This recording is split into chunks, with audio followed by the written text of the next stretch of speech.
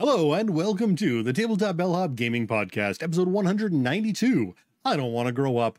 Games we played as kids that we still play today. I'm Sean, your host, and here with me live, the Tabletop Bellhop himself, Mo. I am Mo Tuzano, the Tabletop Bellhop, your cardboard concierge, helping you make your game nights better. We record Wednesday nights at 9 p.m. Eastern at twitch.tv/tabletopbellhop, and it would be awesome if you joined us here live on Twitch. Now we're back after a longer than expected break. Thank you for your patience and for being with us here on our return show. Now tonight we're going to be talking about games we grew up playing that we still enjoy to this day. Now to go with that, we've got a review of Racco, as well as a review of Cowboy Bebop Space Serenade, which is a hidden gem I think more people need to hear about. After that, we got a shorter than expected week in review based on how long it is since we last recorded, but there's still plenty of content there. Welcome to the Suggestion Box. Here we highlight some of our interactions with you fine folk and give feedback, both positive and negative. One of the things that's kept us away from the mics has been that Mo and Deanna have been busy on the tabletop gaming deals side of the Tabletop Bellhop, with all kinds of holiday sales hitting last month and some still going now. Yeah, Deanna's working on one right now over there. Yeah, this is honestly the busiest time of year for us as far as that side of the business goes. And I encourage everyone to follow tabletop_deals on Twitter if you're still there. Join the Good Geek Deals group on Facebook. Note it's a group, not a page. Or now follow Tabletop Gaming Deals, all one word, on Dice Camp, which is one of many Mastodon servers. So tonight's feedback starts with some comments we got about our various deal promotions. Stark Maximum writes, "Thank you very much for keeping track of all the sales for us." That is an awesome name. Ben Balk says, "Thanks for this. Found at least a couple of games I wanted." Jack William Gobble Jr. wrote to say, "It probably should be said every day or every few hours. Thank you for the time and dedication to this list. Wow. In regards to the holiday sales landing page." Every couple of hours is a bit much. Maybe they're trying to make fun as how often we spam out Yeah, stuff. I think that might be it. Yeah. Now, finally, at Lucky Newt Games says, "Thank you so much for this. Talked with my partner and we purchased 3 copies of the MHA board game, one for us, one as a white elephant gift exchange with our gaming group, and one for my niece who loves MHA. Couldn't have afforded all the copies without the sale." Nice. And this is only a small sample of the positive feedback we received. Now, for those who don't know what MHA is, which I was included in until I had to do some Googling, because I'm like, what the heck is that? I kept thinking Marvel Heroic Alliance or something. I am not a huge anime fan, and I'm sure if I was, I would know that meant My Hero Academia. Thanks, everyone, for the encouragement. Hearing people excited about the games they got, how much they saved, the gifts they found for people is actually a big part of what keeps us going, especially on the long shifts during the big sale days.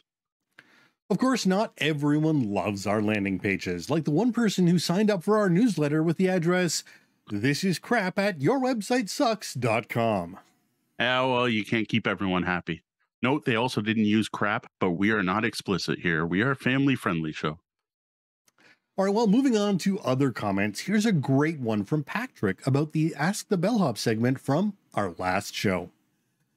"Laughed my ass off at your stages of a gamer talk. I think I hit all but the content creator phase. I learned more about you and your knowledge of gaming during that speech than listening to your shows. Much respect. You are the real deal." Wow. Thanks so much for that, Patrick. That's awesome. A lot of really positive feedback. I think people wanted us back.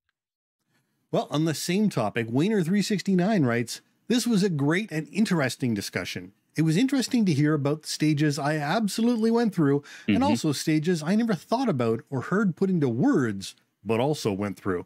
Cool. I think I've hit a mix of curator stage and blinger stage. I've become much more selective in what I buy the last couple of years. This started when I realized that even if I play a game a week, it would take me over 3 years to play everything I own just once each." Don't let me do that math. Now, I also started buying nice upgrade bits off Etsy for the first time about 2 months ago for select games, so I must be starting the Blinger stage. I don't think I'll ever hit the Plays with Strangers stage, as the social experience with good friends is 80% of the fun of board games for me.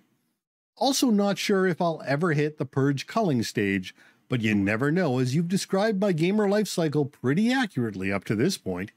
It's coming. Thank you, guys. I think this was my favorite episode you've done. Really hit close to home and was fun to listen to.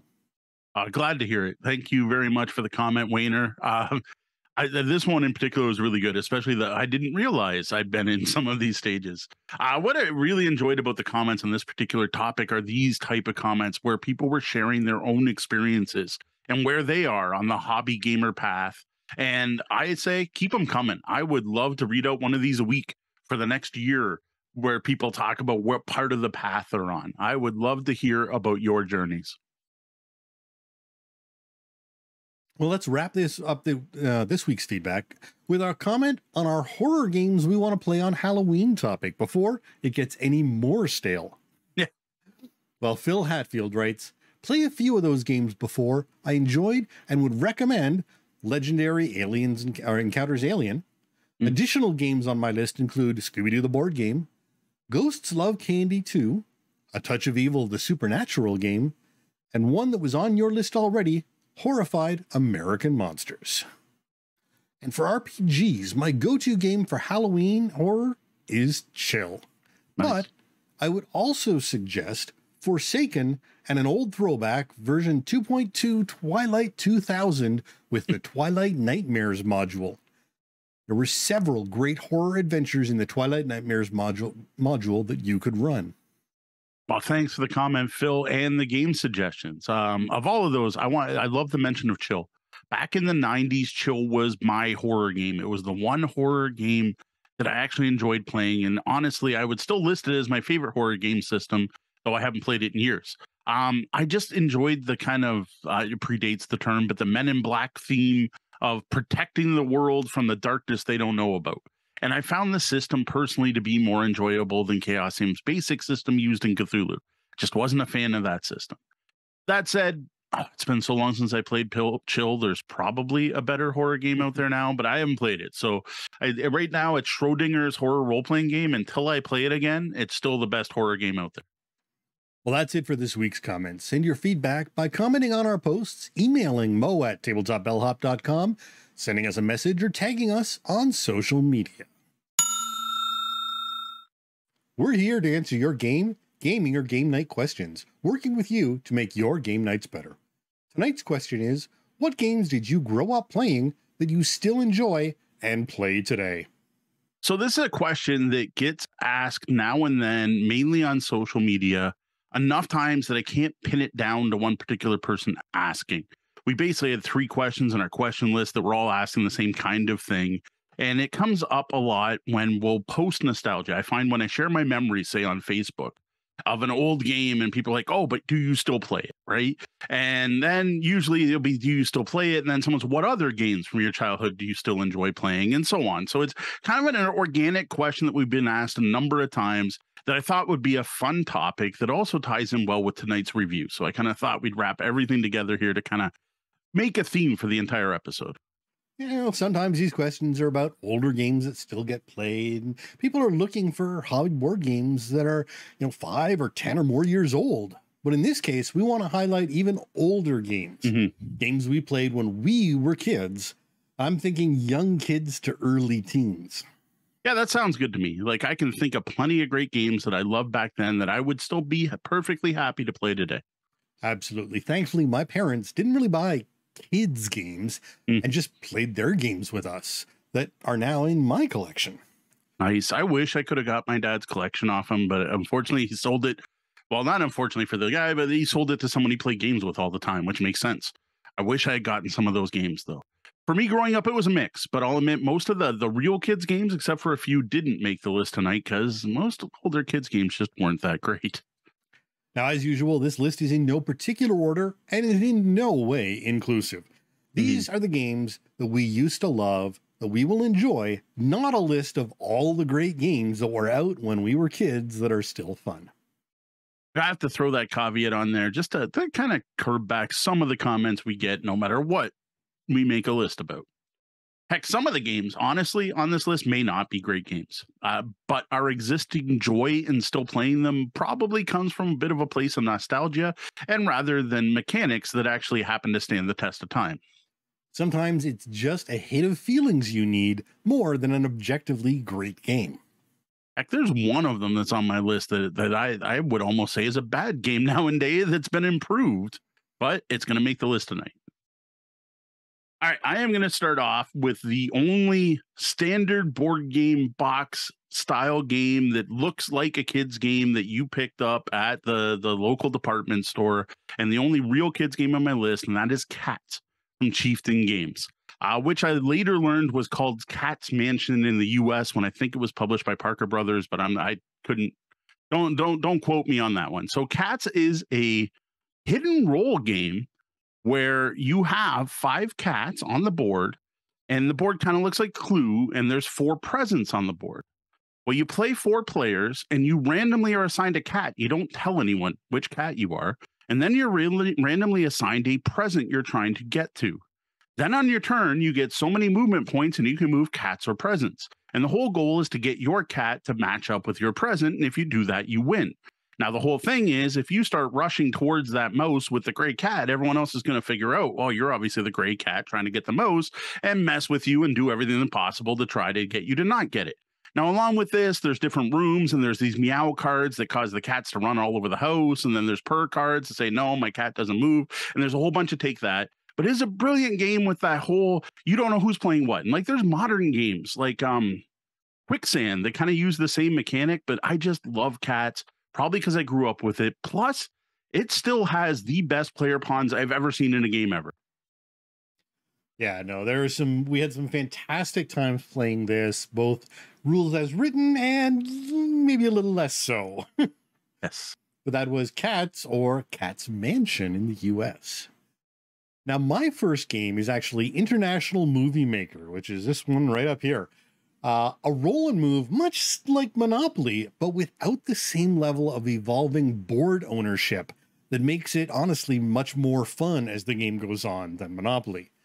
You're trying to make movies by collecting a story, a director, male and female stars, and a number of locations, depending on the type of story, and make a movie before trying to profit off that movie or often watch it flop and lose all your money. Now, while it is highly random and it's very much a roll and move, it hits a spot that Monopoly never could for me. It almost seems like it's got aspects of Game of Life with all the stuff you're collecting along the way. A little bit, but it is just around the edge of the board. Yeah. There's no paths or anything like that.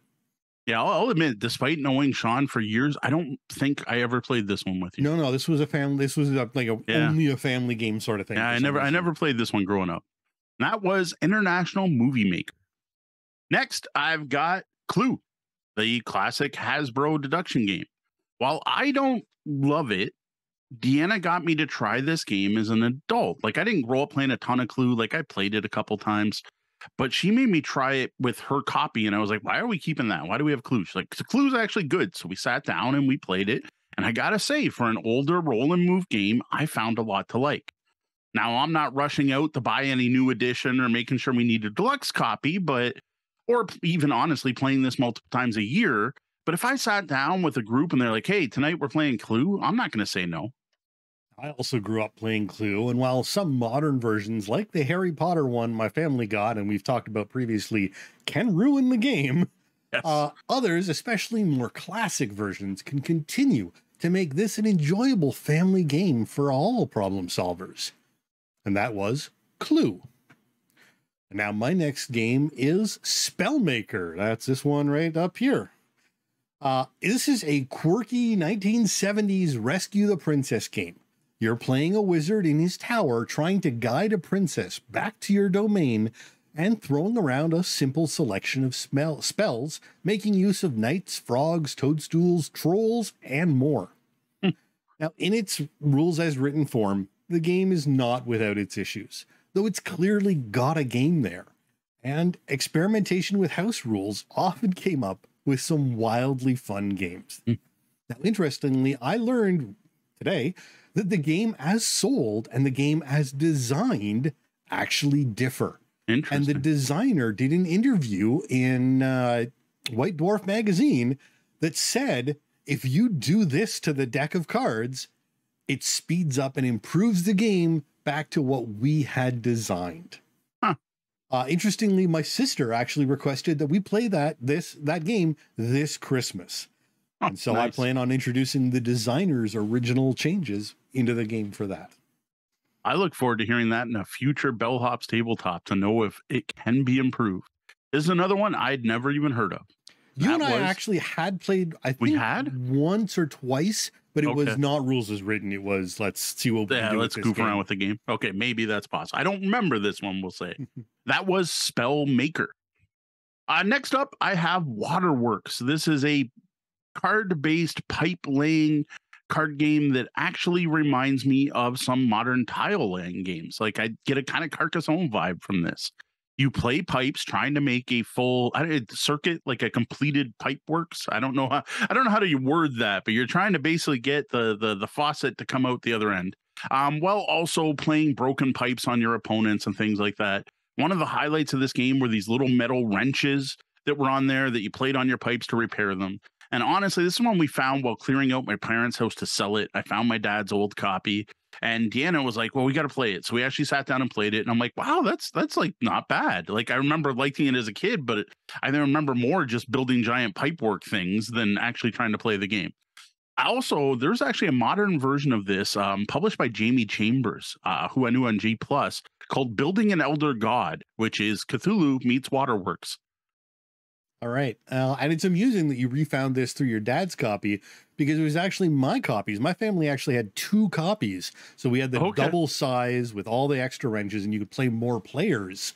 And we used to play that in the basement, going all the way back to Rankin, the original house. Yeah. I'm not actually sure where my copy is right now, but I would absolutely play that again. And that is Waterworks. Now, next up, my game is the classic Uno. Now, we, and probably most people, played this extreme with stacked pickup cards. It was still a fun game, and one that I introduced to my kids and still play with them to this day. Yeah, Uno is a game I did play with the kids. We have a copy in the minivan that we're like when we're on road trips or whatever. They brought a copy when they went up to Algonquin Park. That was one of the games we played. I'm not a huge fan. If anyone recommends I play Uno, I'll probably do it, but I might recommend something else. That was Uno. Speaking of classic card games, the next one I have is Racco. Deanna and I recently rediscovered this one due to them having a copy at the Banded Goose Brewery in Kingsville. Tune into our review segment, which follows this one, to learn more about Racco. And that was Racco. Now, my next one isn't a specific game, but rather a group of games. Those being traditional card games, because if I just did this list, I almost could just go traditional card games I still play, and it would be an extensive list. It's games you use a standard deck of cards. My parents were huge card game players. My mom still today, right now, while we are recording, my mom is at the Moose Lodge playing cribbage. So that is something that my mom still does. My parents always had a deck of cards.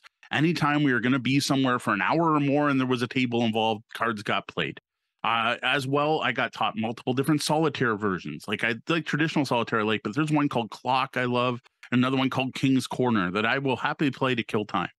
But more importantly, it was the group games, Spades, Hearts, and Euchre being the big 3, my favorites, as well as big group games like Pass the Ace and 31, which were usually the big parties with the ball teams and or even my own birthday parties at the Knights of Columbus. We played these games. And to this day, if someone invites me to play a game of cards, I'll play a game of cards with them.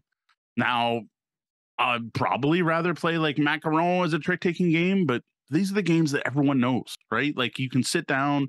Most people already know how to play the basics, even Crazy Eights, right? Instead of Uno, I'd rather play Crazy Eights than Uno in most cases. Standard card games, like I haven't gotten sick of them, and I don't think I will. And I don't think people do get sick of them. And there does definitely seem to be some sort of a French-Canadian influence, because I know it seems to be that side of my family and that side of my wife's family who always were the card players. So that was traditional card games. Now, my next game is the Game of Life, but not the new one.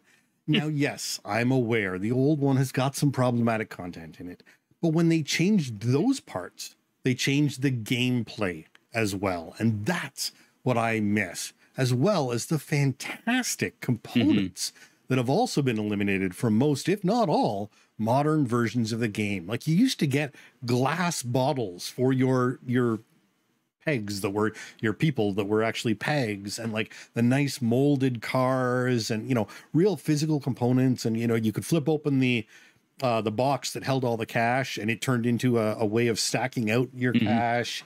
All the little touches like that have just kind of gone by the wayside to help, you know, keep the price down, I guess. I got to say, for a roll and move game, I like this one because there were decision points. That was the big thing. I'm like, to me, that made that game. The fact I got to choose, do you go to college or not, I think was the first decision you made in that game. And there were reasons to go both ways. And do you want to rush to the end, or do you want to take your time and possibly buy the big house? I really enjoyed Life. I don't know if I'd enjoy it now. Like, I couldn't put this on the list because I haven't replayed the Game of Life in years. I think we played it with Sean Skolak on the PlayStation. I had some version of the Game of Life, and that was fun. But there was all these like weird spinners and randomizers, which was stuff you can only do on a PlayStation. So I don't even think that counts. Yeah, I had played the new version and was disappointed by it because of those reasons. But yeah, I still have a love for it. Just a side note, I had that problem with Operation. I used to like Operation, and the new version removed the cards. It was just a pure dex to take a turn, try to get something out. If you buzz, you missed the rest of your turn. They took out like the game of it. How weird. Yeah, I thought it was really strange. Kat and Tori won a copy of it at an Extra Life auction because they had heard about it, which was pretty funny. Well, yeah. Anyway, that's a side note. We were actually talking about the Game of Life, which is on this list. Next, of all games I have Connect for. Yes, it's super simple. Yes, when both players are experienced and both paying attention, which is important, you often end up with a tie game. But there's something about Connect 4 that's still fun after all these years. Nowadays, when I play Connect 4 is when we stumble upon it. We check out Cafe March 21 downtown Windsor that we're told has good ramen. We're sitting waiting for our ramen, and there's a copy of Connect 4 on a shelf over there you can grab. And sure enough, we grab it and we're like, you know, this is actually quite fun. Or we're at a pub having a few pints, and there's a copy of Connect 4. And that's where it actually gets challenging because you lose that focus and make stupid mistakes. Another thing I dig, though, that I didn't even know about until discovering it at Cafe March 21 and doing Googling, is there are a number of house rules that to me make it a game. With my favorite being what they call blind Connect 4, where you can't see the board. And what you have to do is go, I have Connect 4, and then you reveal it and see if you have it. If you have Connect 4, you win. If you don't, the opponent loses. And I love that version of the game where there's a memory element there. And I think there's even some social stuff there. Like, you're going to be bluffing like, no, you don't have over there. I remember I put this here and then you put this. And I don't know. Connect 4 is probably like the silliest kids game on my list, but still I enjoy playing it in the right atmosphere. You know, it was funny you brought that up because when we were at our company dinner at the company conference a month or so ago, or I guess back in September, when we were, they went to a billiard hall, but one of the things they had was a giant Connect 4 board, like probably 2.5, 3 feet tall by 3 feet wide Connect 4 board with big honking wooden pieces. So yeah, no, I definitely agree. And that was Connect 4. All right. So we have a bunch of people in the chat saying they're hearing an alert sound. Yeah, there was a noise. There was a noise. I didn't hear a noise on my end. So, okay, fair enough. So, talking about Giant Connect 4, if you ever go to any of the events in Kingsville, Ontario has a very beautiful downtown that they close off the streets so people can walk, and they do pedestrian. They have a Giant Connect 4 at that. And my kids, every time they go, insist they have to stop and play a game of Giant Connect 4. Cool. So my next game is Upwards. the Scrabble knockoff, according to some, but personally, I have always found the flexibility you get in Upwards refreshing, while Scrabble tends to reward learning obscure words that basically only exist for use in Scrabble. Yeah. Upwards, you can actually use real words and make them count. Yeah, Scrabble, people have been trying to convince me that it's a hobby gamer game and that it's actually an area majority game or area control game where the words don't matter. It's what spaces you're taking up. And I'm like, I don't know. I am not a Scrabble fan. I read a lot of books, but Sean and Deanna that do my editing know how bad my spelling and my dyslexia can be. So just not a game for me. Whereas I do prefer Upwards, though I will admit, Deanna loves Upwards. We still have her copy. She loved it growing up and still enjoyed it, but she took it out and like taught me to play it. And I didn't love it. Like it was okay, but like I would rather play like for word games. I like Boggle. The Boggle I possibly could have put on this list, but again, I don't really like word games. Like I like playing Boggle with someone that's on the same level as me, but like I play Boggle against Deanna and I just feel like it's futile. I'm like, I found 20 words. She's like, I found 172 and 20 of them are yours. You get no points. Yeah, well, and that's one of the things the chat room actually brought up earlier on about when talking about Upwards is it really does matter who you're playing it with. Yeah. And that goes for all the word games, really. I mean, and the same with math games, right? You don't want to play math games with Albert Einstein. Yes. You gotta play with the right people. Yes. You don't play Planet Steam with Charles. I learned that one. Speaking of Charles, next I have chess. I have very fond memories of my parents' marble chess set, one of the more expensive things in our house that was always on display. And at some point, me hitting the age where my dad brought it out into the front room and taught me to play chess. I have no idea what age that was, but I do remember heading to my family Christmas party and destroying some of my uncles. So that's just like a formative moment as a kid that, hey, I can beat parents at games. That probably is part of what made me sit in this chair talking to you tonight. Well, I never played chess hardcore. I never looked into standard openings or any stuff like that. I still enjoy sitting down to a game of chess. So again, this is another game where as long as you're kind of on the same level. Yeah, my son loves chess and plays with some of his friends and plays chess.com. But and it's one of the things I feel guilty about. I can't really play chess against him because he is so far beyond me. Yeah. I can't really challenge him. I was never a strong chess player. It was just never something I really did. I mean, I knew the rules, but that was about it. So that was chess. All right, next I have The Generals. This is one a lot of people haven't heard of. This was one of my dad's, and it's basically electronic Stratego. Now, the awesome part about this game is due to the fact it used a computer, you never break the fog of war. So when you're playing Stratego and your two units face, you have to show them both. So you both get to see what unit it is before it's destroyed. And then there's a whole memory element of the game of what unit was that, but it's a fairly simple one. On this one, when two units meet up, you place them on this special spot on the side of the board. You push them both down and it plays some music and tells you who won. Note, this is like 80s music, right? It's not like there's a big fanfare or anything. Well, the goal of the game is to capture the opponent's flag. And then there was also the neat mechanic where the lowest strength unit, which was the bomb, could defeat the toughest strength unit, which was the general, but was diffused by any of the other characters. And then there was a spy and stuff like that. But the whole thing here was that fog of war where you would battle two units. And unless they were the exact same unit and you got a tie, you didn't actually learn what that opponent was, only that they were tough enough to beat yours or you were tough enough to beat them. To me, it was Stratego plus a level. Now, the problem with this one is, well, I would love to play it nowadays. Somewhere I've found like someone had done a digital version online and I played it and was like, yeah, the game's still good.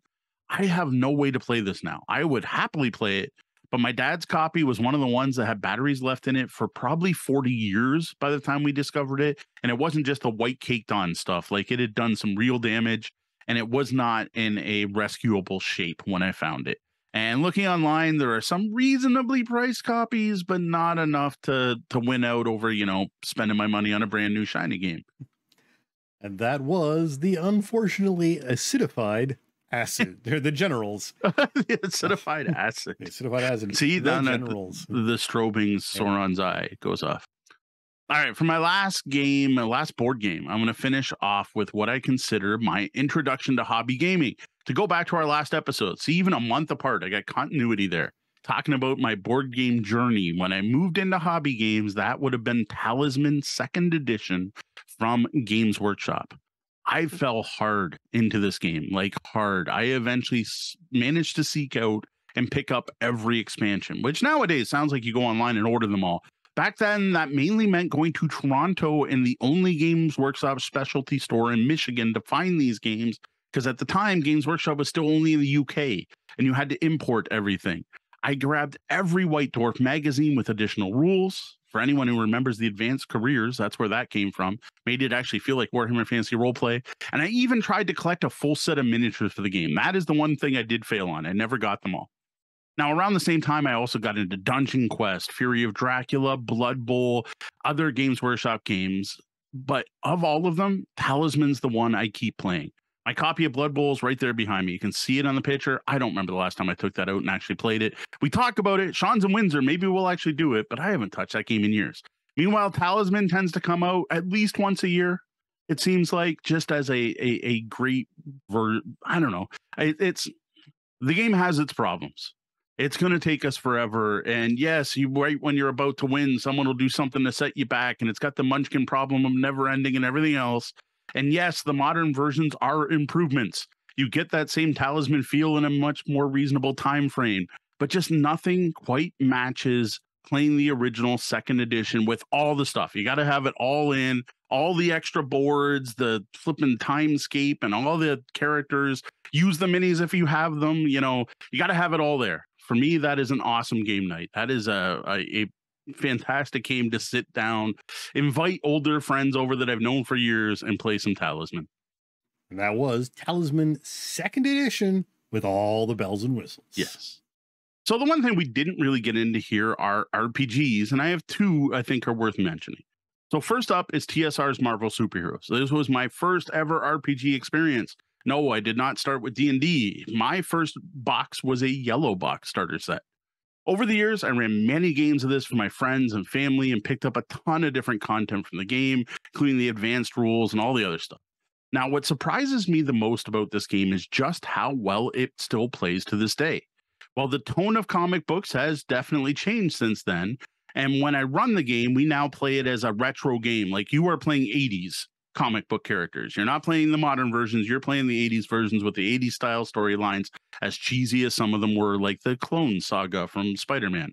But the mechanics still work great. Like, it's actually a fairly rules light system, especially if you just play with the basic rules. Now, sure, there's some wonky bits like spending your XP to modify your die rolls and specific karma rewards, but that whole universal table and area-based movement system still stands the test of time. And well, you know what I think about superheroes. So that was Marvel Superheroes from TSR. Now, the other RPG that I got into in my teens and will still happily play or run today is Warhammer Fantasy Roleplay. I got to this through Talisman. Talisman introduced me to Games Workshop, which led me to Warhammer Fantasy Battle, which led me to Warhammer Fantasy Roleplay. Woofrup was my system long past my childhood, past my teens, into my tweens, into my 20s, and it's still probably the RPG system I know best. That said, the newest 4th edition really does look like it goes back to the roots and may become a new love I'm talking about in 20 years from now. Unlike Mo, I didn't start with Marvel. Mo started prior to me with his Marvel addiction, and I actually started with Warhammer Fantasy Roleplay. That was where I got my my start to role playing, and still have serious love for that game. And I agree that I think the 4th edition really could bring it all back to us. And that was Warhammer Fantasy Roleplay. All right, well, enough reminiscing about good old games. That's it for our list of games we loved as kids that we will happily play today. Now, what are some games from your childhood that you still play and enjoy? Tell us about them in the comments. Remember, we're here to answer your gaming game night questions. If you got a question for us, head to tabletopbellhop.com, click on Ask the Bellhop, fire off an email to questions@tabletopbellhop.com, or hit me up on social media where I can be found everywhere as Tabletop Bellhop, one word. Welcome to our review of Racco, a classic card game that stands the test of time. So Racco was designed by Frank Whitehead, who started inventing board games back in 1937. Racco was his first commercial success, published by the Milton Bradley Company in 1956. Now, one thing I learned that I think is fantastic nowadays, especially, is that the Whitehead family continues to receive royalties for this game even now. This very quick to learn card game plays 2 to 4 players with a single round of the game only taking 10 to 15 minutes when you include shuffling and dealing out all the cards. Unfortunately, a full game to the rulebook suggested 500 points will take significantly longer, with most of the games lasting around 2 hours total.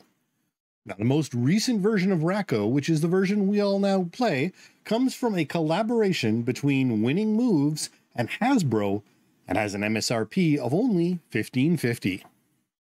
So in Racco, every player is dealt a set of 10 cards, which they're going to put into a plastic card holder in the order they were dealt. No rearranging your cards. On your turn, you draw a card, either from the top of the deck or the discard pile, swap it with one of the cards on your rack, trying to get your entire rack to be in order. Now, to see the number cards and the plastic racks that come with this current edition of this classic card game, check out our somewhat tongue-in-cheek Racco unboxing video on YouTube. I had fun recording that one, I do have to admit. So here you'll see the simple 4-page black and white, looks like they're photocopied instructions, 60 numbered cards, and 4 plastic racks to hold them. Now, I will admit I was disappointed to see that this current version of the game puts racks of the same color. Previous editions and ones I played had 2 different colors, which was actually on purpose because there is a team-based variant. Now, the trays are solidly made and the cards are of excellent quality. The box also features a trough-like box insert that does nothing to actually help keep the cards from sliding around once you remove them from the shrink. Yeah, there's also a lot of air in this box. So this box was obviously designed for shipping potentially and shelf presence, not for actually transporting the game around once you've opened it up. Well, now that we know what you get with a copy of Racco and an idea of what the copy you found in your grandma's basement should have, let's move on to how to play this classic card game. So to start a game of Racco, you start by building the deck. You use all the cards with 4 players or 10 less cards for each missing player down to 2, with the highest numbered cards being removed first. For example, in a 2-player game, you only use the cards numbered 1 to 40. This is one of those Monopoly or free parking-like rules most people tend to miss. The deck of cards is then shuffled well, and every player draws a card from the deck. The player with the highest card becomes the dealer. You then gather all those cards up again and shuffle them again, while the dealer does the work this time, and deals 10 cards to each player, 1 card at a time. Players take these cards as they're dealt and load them into their personal plastic tray in the order they were dealt, starting at 50 and working down. It's important to make sure no one is sorting their cards. Yes. These cards need to be in a random order for the game to work. Now, after everyone has their 10 cards, the dealer places the deck in the center of the play area and flips the top card over to form a discard pile. Play then starts with the player to the left of the dealer. On your turn, you draw 1 card either from the top of the deck or the top of the discard pile. If you took a discard, you must use that card to replace any 1 card in your rack, which is in turn discarded. If you draw from the deck, you can replace a card in your rack or discard the card you just drew. Play continues until a player gets all the cards in the rack in numerical order from high to low, top to bottom. Sorry, low to high, top to bottom. I almost messed that up. They then yell, Racco. The round ends and everyone calculates their score. The player, who we called Racco, scored 75 points, 50 for a full rack, plus 25 bonus points for getting a Racco, with every other player scoring 5 points per card that are in numeric order, starting from the bottom and stopping just before the card that breaks the train. The plastic racks have numbers next to each slot to make this calculation easier. Next, the deck is gathered and passed to the player on the left of the dealer, who becomes the new dealer, and another round starts. The game continues until at least 1 player reaches 500 points, and then the player with the most points wins. That's it for the basic rules of Racco, which honestly were all that were included in at least one copy of the game I looked at. Now, over the years, there have been a number of variations added to these rules by different publishers. Here are the most common. The 2-player variant. You can't call Racco in a 2-player game unless you have at least 3 consecutive cards. Partners. 4 players play 2-on-2 with players sitting opposite each other, combining their scores. This makes for a much quicker game. Bonus Racco. The player who scores Racco will get bonus points for every perfect run of 3 to 6 cards in their rack, even being able to score multiple runs if they have it. This is my personal favorite variant that encourages players to not just get a Racco as quickly as possible and actually try to get at least 1 run before going out. Well, that's it for how to play Racco. It really couldn't be much simpler. But why are we even talking about Racco here on a hobby board game podcast? Because I couldn't wait until April 1st. So here's the one thing, one of the things my wife and I really enjoy doing when we have the time to fit it in is to spend a night or two in Kingsville, Ontario, which always consists of having some pints of beer at the Bandit Goose Brewery and often staying overnight at Inn 31 above Jack's Gastropub. You can send your checks, Jax, to the mail for me promoting you all the time. Not actually a true thing. Great places, though. Now, on one of these trips, we noticed the brewery had an old beat-up copy of Racco, and I grabbed it one day to play on the patio. It was then that I learned Deanna had never actually played Racco. This shocked me, because Racco was just a game I grew up playing. Like, I played it with friends, I played it with my parents, I even remember playing it with my grandmother, who had her own copy at her house and broke it out for us to play. Racco to me was just one of those games everyone I knew had a copy of, which led me to think most people grew up playing this classic game. Now, I had heard of the game, I remember seeing it around, but I'd never actually played it until this year. Yeah, so I guess it just wasn't as ubiquitous as I thought. So here we are at Bandit Goose, and I Googled the rules online. Remember, I said it's a beat-up copy. Of course, there were no instructions in it. And you know what? We had a great time playing after that. I fully expected that my fond feelings for this game were tied purely to nostalgia. And that's not the case. There's a really solid game here that managed to actually stand the test of time and still be fun these many years later. So one of the things that makes this game enjoyable is that Racco is dead simple to learn. Get 10 cards, put them in your rack in the order you get them, get a new one, get a card, discard, or slot it. You know, that's it. Everything, try and get everything in order. And sometimes you just want a super simple game where you don't have to think all that much. The thing is, though, Racco isn't that simple. Paying attention to what cards your opponents are discarding, watching where in their rack they're pulling cards from that they're getting rid of, remembering what cards are still potentially in the deck, or more importantly, sometimes what's already buried in the discard pile, and being careful with what you discard because there's a chance that player to your left might be waiting for that exact card to go out, are all importance of playing Racco, if you care. And that's what I really love about this game. You can play it technically, you can tactically, you can watch every move, you can even bluff your opponents, or using your ability to read other players to your advantage. Or you can barely pay attention, drawing new cards, putting them in what seems like the best place at the time. Yeah. On the other hand, you can also play this game completely casually, barely paying attention to what you're doing. And because of this, we think Racco is the perfect game for a casual night. A night where the focus is on hanging out, chatting, and having a good time with friends or family. And there just happens to be a game being played while that's going on. Yeah. Now, there is one serious problem with this game, and that's how long it takes to finish a full game according to the rules as written. A full game of Racco goes to 500. Okay. So even if a single player wins every round with a perfect score, it will take you 7 rounds to finish this game. And if each round takes about 10 minutes to finish, you're looking at a minimum of an hour and 10 minutes, and that's with perfect play. Now, we've had rounds of Racco go over the 3-hour mark, with our average game being closer to 2. And honestly, like, 2-hour game's not bad for a game of Terraforming Mars, but for a silly, simple, casual game, it's a bit much. Now, to help counter this, we recommend the variants we talked about earlier. Most of them speed up the gameplay by giving players a way to score additional points. Yeah, the only one that doesn't is the 2-player version. It actually gets longer with 2 players. To us, Racco is a true classic that really has stood the test of time. This is honestly one of the first games I remember ever playing, and it's a game I was shocked to learn still had appeal over 40 years later. If you attend or host casual game nights, Racco is a great game to have on hand. It's perfect for playing while socializing. For those that grew up playing Racco, I encourage you to dust off your copy if you still have it, or maybe pick up a new version and give it another go.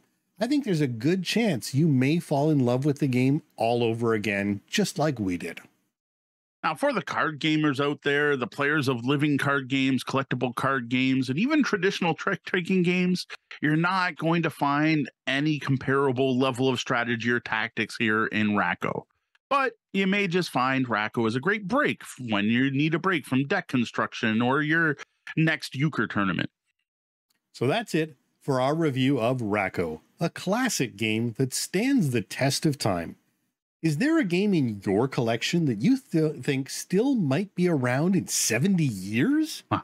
Let us know about it in the comments. Now, before I go, I also want to invite you to check out my written review of Racco over on the blog at tabletopbellhop.com with some pictures of this classic game.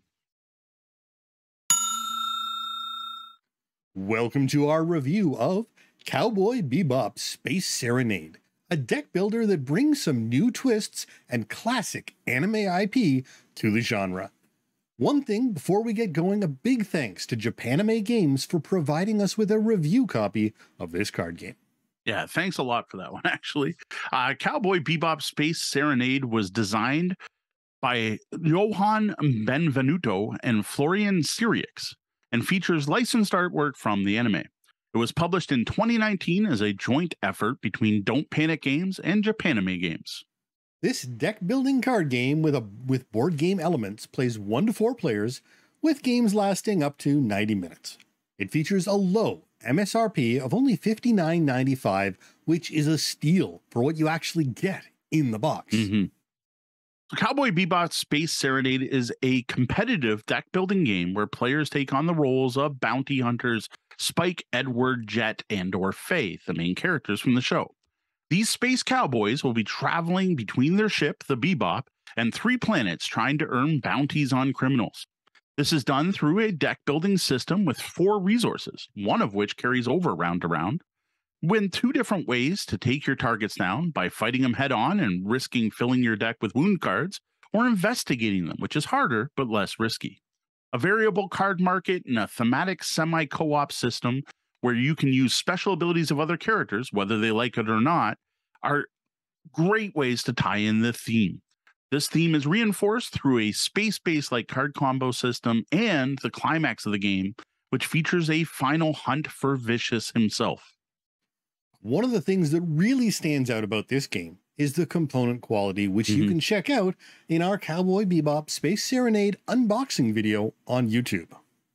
Inside this box, you're going to find both miniatures and standees for the characters, a molded plastic box insert, dual layer player and planet boards, a stand to hold and display the bounty cards, counters, cubes, and of course, cards. Lots and lots of cards. Should I just redo that sentence? Like, I don't even know what happened there. I just started falling out. The Eye of Sauron. We need the Eye of Sauron. I don't know where the Eye of Sauron is on the Eye of Sauron time. Okay, I'm going to try that again. I don't even know. I just like started slurring halfway through. Inside the box, you'll find both miniatures and standees for the characters, a molded plastic box insert, dual layer player and planet boards, a stand to hold and display bounty cards, counters, cubes, and of course, cards. Lots and lots of cards. These cards are of excellent quality and feature very clear layout and iconography, as well as plenty of text when needed. The rulebook is honestly fantastic. This includes a 1-page description of deck building that is super well written, to the extent I think every deck builder ever published should have a copy of this page in it that just teaches you the basics of how deck building works. Well, now that we know what you get with this anime-themed game, let's dive in to how to play. So Cowboy Bebop Space Serenade starts with everyone picking a character to play and taking their starter deck, which includes 4 unique cards for that character and 6 standard for a few Wulongs cards. They place a cube on the 1 spot on their fuel marker, shuffle their deck, and draw 5 cards. Their mini is placed on the Bebop, which is placed in the center of the table, along with the 3 planets, each with a cube on the 1 spot of their movement gauge. That's the movement gauge on the planets. Interestingly, miniatures for any character not being played are also placed on the Bebop. These are non-player characters that can be affected by some card play. Additionally, players can use non-player characters' abilities when at the same location as them. Now, the market cards are shuffled and placed on their little cardboard holder, and an initial market of 5 cards is revealed. The wound deck is shuffled and placed on its cardboard holder. Next, the Big Shot Bounty deck is created. This is the most complicated part of setup, which involves splitting the cards by planet, finding ones worth 0 points, placing 1 bounty on each player board, removing some cards based on the player count, and seeding the Vicious card in the bottom of the deck, which is then placed on the bounty board.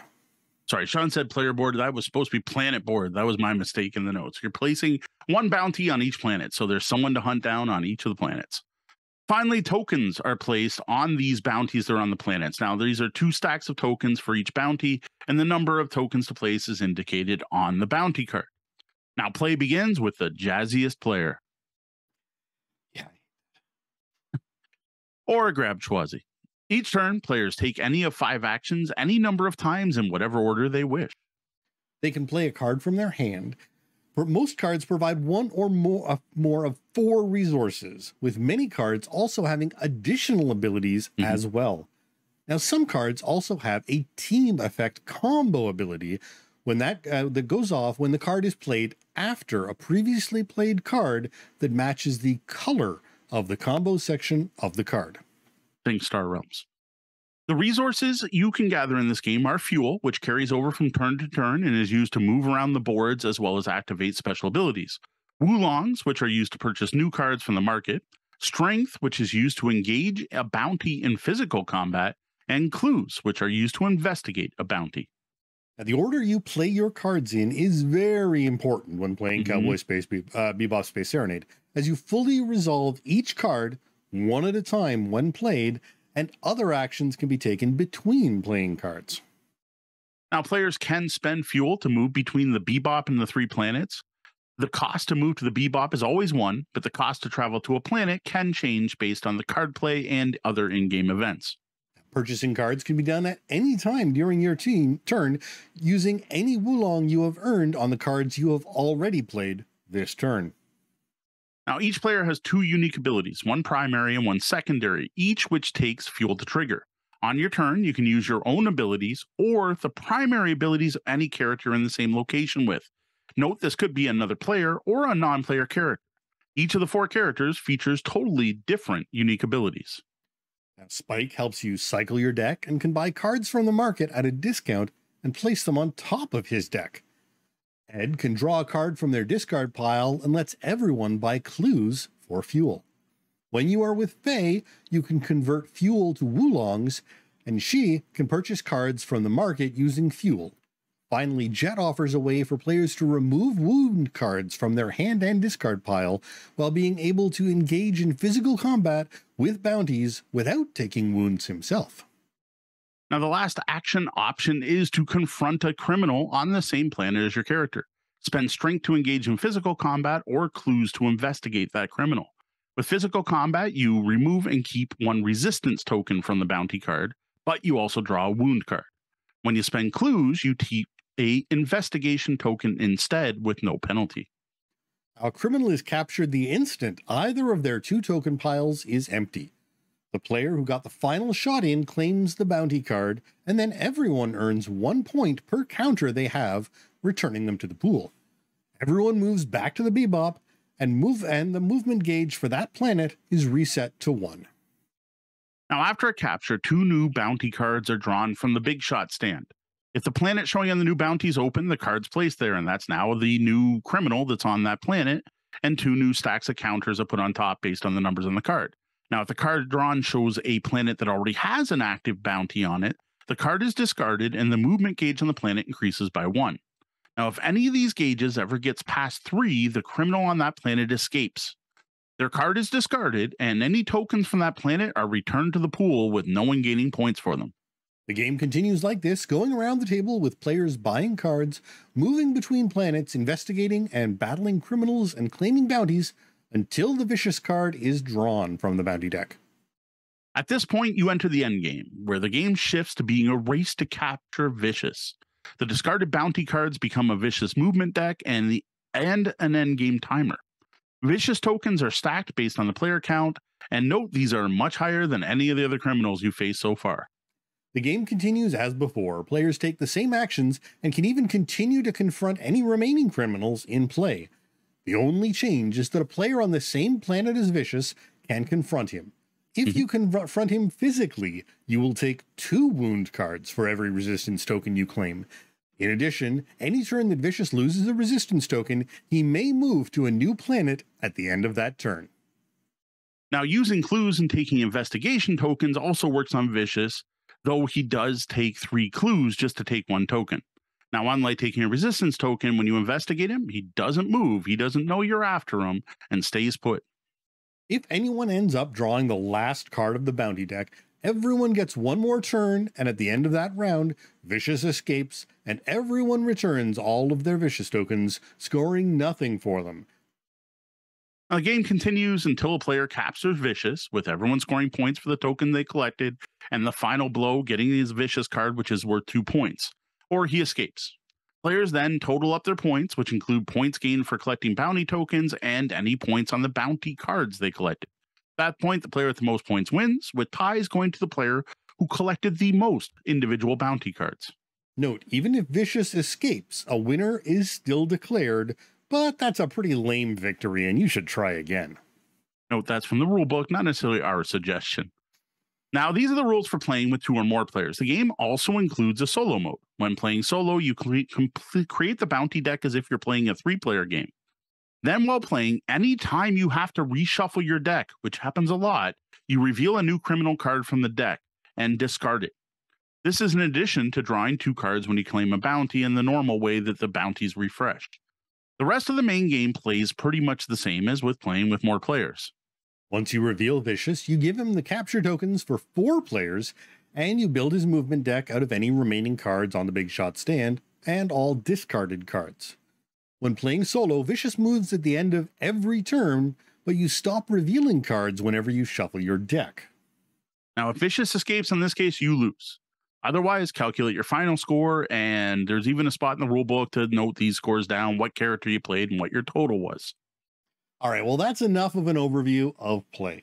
For a more detailed gameplay description, check out Mo's written review on the blog, and let's move on to answering the question, who should pick up this game?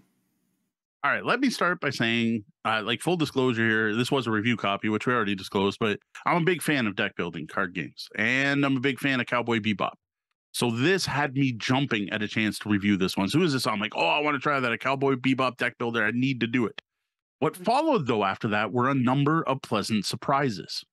Now, the first came when I was unboxing it, and you can actually watch it live, where I was just blown away by the quality of what you get in this box. Like dual-layer player boards, miniatures, an awesome box insert that literally has a place for everything, that fits perfectly and nothing shakes around.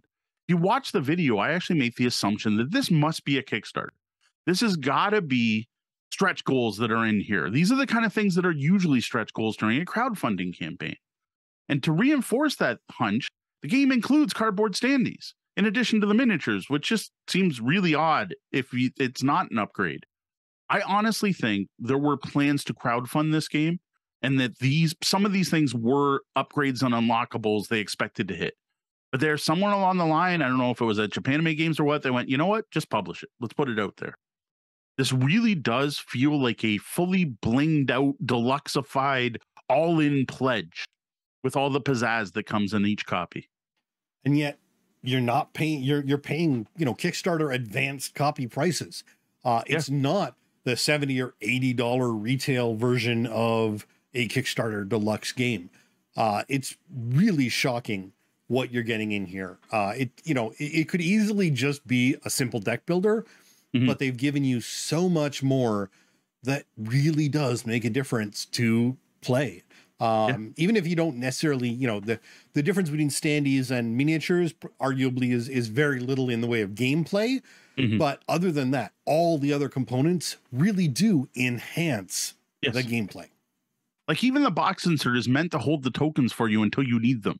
Like it's a resource tray as well as a box insert. Though I'll admit we still use my wooden bowls because I like my wooden bowls, but it does have a trough areas in there. Yep. Now, the next surprise to me was the number of ways this game deviates from standard deck builders, the number of new elements and just tweaked things that were done a little bit different that are in this game. One of these is the wound deck.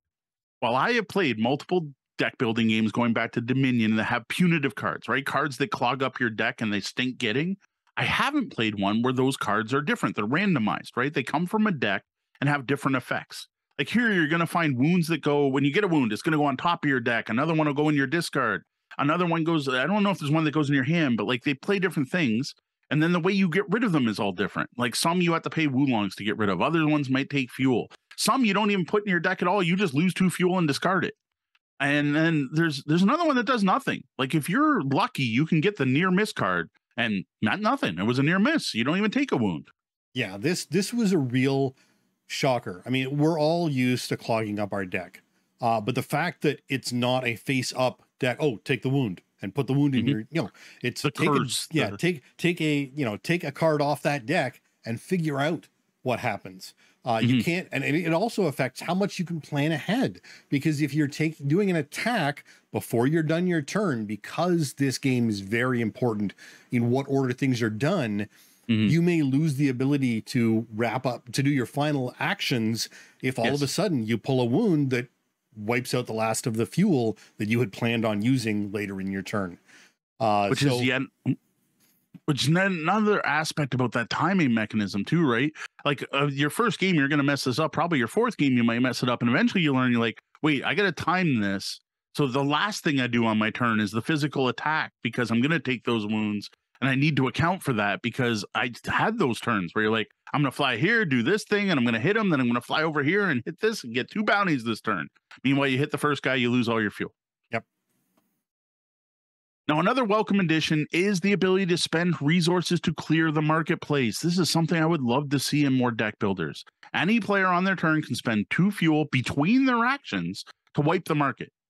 In addition to this, there's also a number of bounty cards that cause you to wipe the market as soon as they enter play. Now, one of the things to remember about this game is to watch for that. This is the most easy thing to miss while playing this game, is you flip up a bounty that should have wiped the market and you missed it. So watch for that. This is fantastic, though, because it eliminates a common deck building problem for non-static markets where the market fills up with either cards no one can afford or cards no one wants.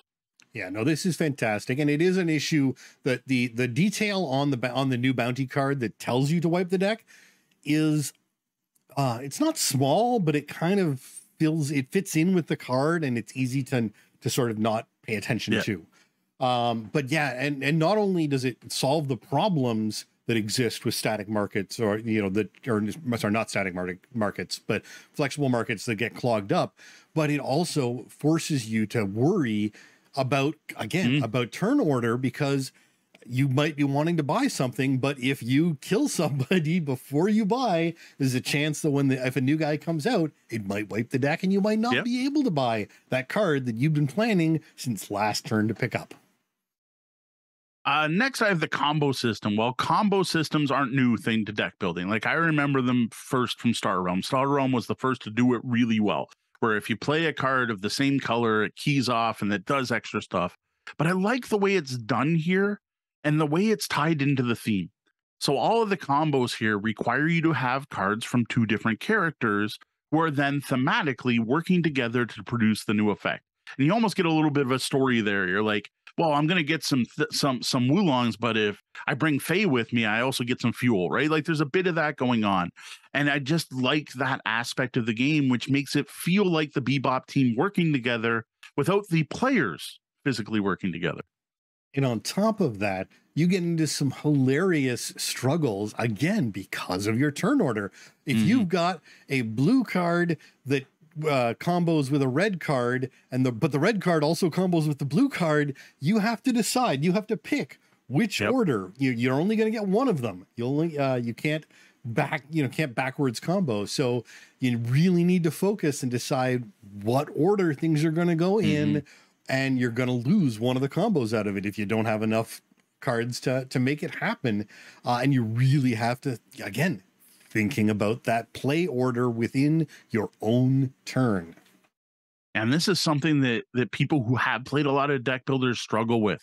We are so used to playing our entire card hand down on the table to figure out what we got. That does not work in this game. You got to play them one at a time. And if you got to move planets between cards, you got to wait till you move. And there's even timing with that where you're like, well, I have a card that does a fuel and gives me a strength so I can attack.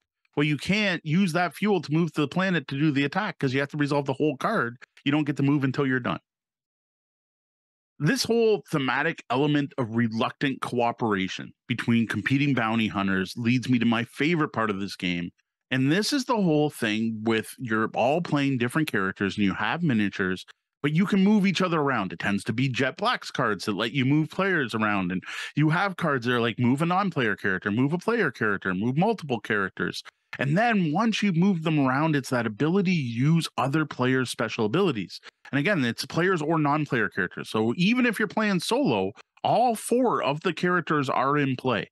And you're going to try to use your deck to manipulate those characters so they're there when you need it. And while the thing is, the players playing those characters when they're players may not want to help.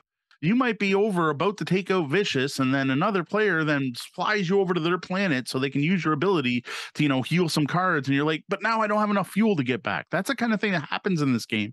And I've got to say, if you watch the anime, these are reluctant cooperators. They are all bounty hunters, each trying to get the bounty themselves. And yeah, they got to work together to do a few things, but they would much rather be the ones to climb the final glory.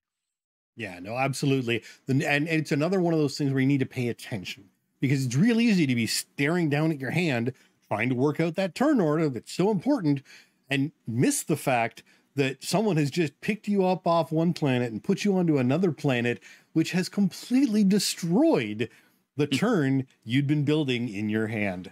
Nope. Now, I also like the fact there's a twist at the end of this game. Like there's something else, like there's a finale, there's a boss fight, I guess is really what it is. I like the fact that it switches to focusing on capturing Vicious. And you actually feel the shift in the game. At that point, things feel more desperate. You feel like you don't have enough time. You're not going to get it done. You feel like you're in a race. But mechanically, the game actually stays the same. So the actual gameplay doesn't change, but just like the feeling around the table shifts.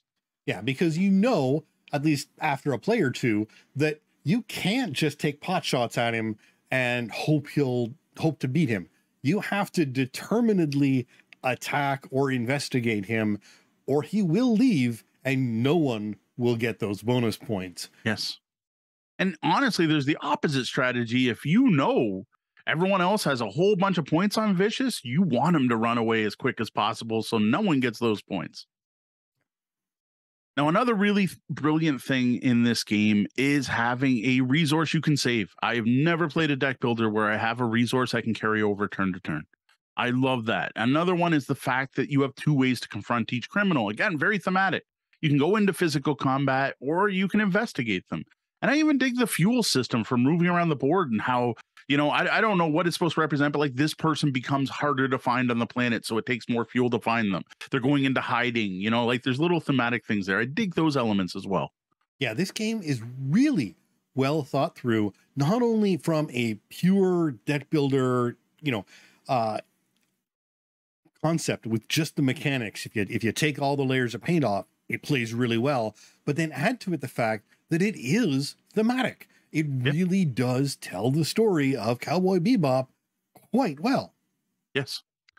Now, my biggest surprise out of everything is why don't I hear anyone else saying these things? Why is no one talking about this game? Like, it seems like it completely slipped under the radar, which is a shame. Cowboy Bebop Space Serenade is one of the best deck building games I've ever played. Yeah, no, absolutely. There's no excuse for this game not being shouted about.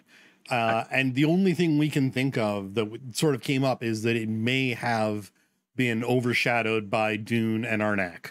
But those came out a year later. Yeah. I thought that, and then I looked into it and I'm like, no, this came out 2019. Dune and Lost Ruins of Arnak are 2020. So I will admit that was all pandemic time. That was all COVID time. That was all lockdown. So it is possible that it got overlooked. Well, it also depends on, where it got released. Did it get released and buried at this con that, this game decided to take off on? And there's a whole bunch of little things that go into game release schedules that apparently left this one in the dust. Yeah. I think one of the problems is when you look at it, it looks like another deck builder. You don't know that you're getting miniatures and double layer player boards and deluxe components by looking at the cover of the box. Like the back, you might see it. You don't know that there's 4 resources and 1 carries over, which has never been done before. You don't know that the punitive deck is randomized so that there's different effects for every player every time you hit. Well, it's not every time. There's repeats in it. Like you don't know these things that deviate from the norm. And it's licensed, and people still have a bias against licensed games, which I think is justified, being someone who grew up in the 80s. But people have that. And I personally think nowadays you need to toss that out because there's tons of great licensed games. But I think all of that is what really hurt this game is people didn't know to look deeper. They're like, oh, it's Japan Games, another deck builder, probably plays like Tanto Kore, and it's Cowboy Bebop. And that's not what this is.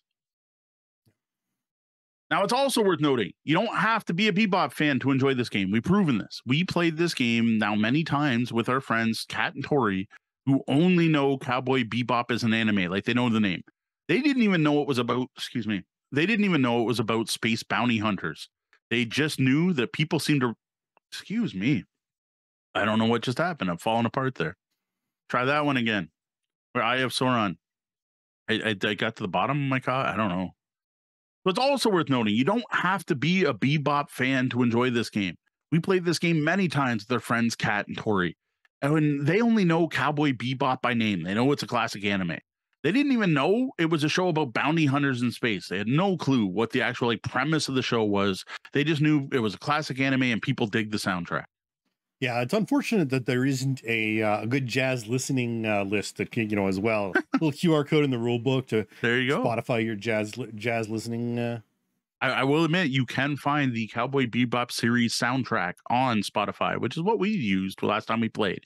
So you got to say, when watching it, you don't realize how many slow, mellow, kind of honky-tonky songs are in that until you sit down and play it while you're playing the game. You're like, no, give me the upbeat songs. Now, if I had to find faults with this game, because I hate being all this positive, like there's got to be something wrong, right? Well, I'll start with building the bounty deck. Doing that during setup stinks. Like having to pull out all the 0-point bounties, then sort them by planet, then randomize them, and you're randomizing 2 cards. Randomize the 2 cards, then put 1 of those on each of the planets. Then you got to take these cards and put them with the rest of the decks, but still split by planet. Then you shuffle those, and then you take out some cards based on how many players there are. And until you memorize it, that means looking up in the rule book and go, okay, wait a minute, it's 3 players. How many cards do we have to leave in? Okay, we got to leave 4 cards in, so I deal 4 cards. And then you've got the ones that are left, you put some in the box, then you shuffle all those together. And then even then, you got to take 3 cards off the bottom and shuffle in the vicious card and shuffle that together and put it there. All I can say is you get better at this the more games you play. And I found it once I realized how many cards there were and started doing it by I need to remove X cards, it became a lot easier. Like I'll give you the secret right now. With 4 players, you remove 1 card. With 3 players, you remove 2, and with 2 players, you remove 3. Once you get that down, it's way easier than having to look up in the book, okay, I have to keep 4. Well, it's easier to remove 2 than to keep 4 type of thing. Yeah, and the only other thing I would say specifically regarding that deck is the 2-player game length could be a little short for some people. Yeah. I find the 3-player game length of this game is fantastic. Mm-hmm. And 4-player is fine. It can go a little bit longer than the box says, we noticed, but it doesn't really feel long. 3-player is fantastic. 2-player plays a little bit short because of the way you're crafting down the deck. And I would say actually the 3-player I think is the sweet spot for gameplay as well, just because of that non-player character mechanic. And the fact there are cards that do things with non-player characters. With 4 players, there are no non-player characters. So that actually really devalues those cards. They just generate you Wulongs now. And that ability to move the non-player character, I think, is a good advantage. I would say this is best at 3, but there's no problem at 4. And 2, it played great. It was nice and quick. It was still enjoyable. Did you get a chance to try it solo? I didn't, no. No. So I will admit, I didn't try it solo. One of the things that turned me off the solo mode was it's just to beat your high score. Like there were no ranks to achieve. There was at least if you're going to make me beat my own score, give me a target so that I can fail it the first couple times and be like, I need to get to 40 to do well. I'm like, wouldn't even know what a good score is in the game playing solo. So I will admit we did not try it solo. To me, I'm not a big fan of just get a higher score. I would like a win or loss condition when it comes to solo play. Now, another thing I would have liked to have seen in this game is asymmetry in the initial player decks. When you first get this game and start playing, it looks like you have unique decks. But honestly, what it is you have 4 cards in your player color, which matters because those will combo off different cards later in the game. But those 4 cards are identical between all 4 players for what they do. Yeah, this is it. I mean, it's again, nice. You get because of the combo, it's slightly asymmetrical, but not really. Yeah. Now you do have unique player abilities. It's totally asymmetric. So like, I'm just, I love asymmetry. If I can squeeze more in there, just one card. Give me one card that fits the play style. Give Spike a draw card. Give Ed a way to generate clue. Give Faye a way to generate extra fuel. Like just something. Give Jet Black a remove a wound card in his deck instead of a special ability. Like just do that. Just one card out of all of them. Heck, give you 11 cards at the start, so you don't have that. There's another minor complaint. This is a complaint about almost every deck builder ever made. I hate the 10 card starting deck where you draw 5 because you know what your first 2 hands are. I don't like that. I want like knowing. Give me one more card. You know what? At the same time, though, but you don't know. I mean, there are plenty of times once you've drawn your first 5. Yes, but there's a lot of times where it's like you draw that first 5, and it's like, oh look, I'm spending on my first turn, and I've got nothing to spend on my second turn. Yes. It's the predetermined second hand that bothers me. Not that initial 5. It's I know what the next 5 are. Right. Once I've learned the cards in the deck, which honestly isn't hard when 6 of them are the same. All right. Overall, Cowboy Bebop Space Serenade is a fantastic deck builder. It's honestly one of the best we've ever played. And that's coming from a group, Sean included, and the usual players I play with that love deck building mechanics and games that use them. I truly do not understand why more people aren't like hyping this game. There's just so much here we enjoyed, and it actually took some thinking to come up with things to complain about here. Yeah, no, absolutely. If you enjoy Cowboy Bebop and play hobby board games, you need to pick this game up. Yeah. If you play and enjoy deck building games, you need to pick this game up. If you're like us and enjoy both, this should be a no-brainer. No, I agree. Unless you totally hate Cowboy Bebops or hate deck building, I know there are deck building haters out there. You really should find a way to at least try this game out. Find out if the local game store has a demo copy. Find a friend who's got a copy. See if there's a demo night or a local cafe you can play it. I can't think of many hobby board game groups that aren't going to find something to enjoy here. Yeah, no, absolutely. This is a true hidden gem that just hasn't gotten the attention it deserves. And I hope this review helps more people discover this great game. And I hope people pick it up. And I hope Japan Anime Games sees that. And I don't know, we get some kind of more content. I don't know what that's going to be. Like, we've got the main characters already. I don't know quite what you can do here, but I would love to see this game thrive. See ya, Space Cowboy. Well, that's it for our review of Cowboy Bebop Space Serenade, a deck builder where whatever happens, happens. Is there a licensed game out there that you love? Let us know about it in the comments. Now, before we go, I also invite you to check out my written review of Cowboy Bebop Space Serenade, which will be posted over at tabletopbellhop.com. If you're listening to this on the podcast, it better be up there or else I'm slacking. This will feature pictures of this well-produced anime game and a more detailed description of play. And now the Bellhop's Tabletop, where we look back at the games we played since last episode. So despite not recording here for quite some time, I don't have a lot to talk about here tonight. We were busy, like really busy. Sean was moving to Windsor. Deanna and I had holiday deals and other not fun, non-gaming stuff that's just not worth getting into right now. Now, thankfully, we're back on track to get some games to the table moving forwards, even though things haven't fully settled down, and the sales will continue right up until the new year, likely.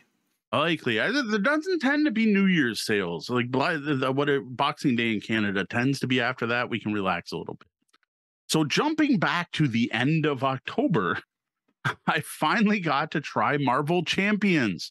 The latest, well, I don't know if it's latest, maybe they put out one since, but a big living card game from Fantasy Flight Games. I will admit I have tried many of Fantasy Flight's living card games. even Star Wars, and they just never do it for me, but I may have found one I like. I broke this out at the Sandwich Brewery, and first off, this is not a brewery game. This is not a game to learn in a brewery. For one, it's just not an easy to learn game, and it's got your Fantasy Flight 2 books, and you're referencing all these books. And second, there's just lots of little chits and bits and Hobbit-sized cards. And this part totally baffles me. It has a box insert that is a slots for cards without any dividers, so everything just sits loose in the plastic tray. And it's really odd because I guess this is the first living card game to come with a box insert, but doesn't have the dividers to actually separate the cards. So I don't even know what's happening there. Maybe they're baby steps. You know, they've got the insert. Next game, next week, the next game has dividers. I don't know. Whatever. I am, again, I will admit I have not kept up or played many of the living card games. So Marvel Champions, you pick a hero. You then pick like what type of hero, and I'm gonna totally, like, I played once, right? So I can't say a lot to this, but you're picking a hero and then you're picking like a type. So you pick like Iron Man and Justice, and you pair those two decks up, and then you pick a villain to play, and the box comes with a bunch. The game we played, we picked Rhino, and then you pick the scheme Rhino's trying to do, and we did Rhino's trying to break into a bank vault. And then there's a bunch of these other like side story things that are happening, and we used the bomb threat, and then you make decks out all these things. Then it plays like every superhero card game I've ever played, where like the heroes get a turn, then the villain does something, and what the villain does is dictated by flipping cards. Except there's a whole system here where your character can be in like their heroic battle the bad guy form, or they can be in their alternate form, which like for Spider-Man is his alter ego.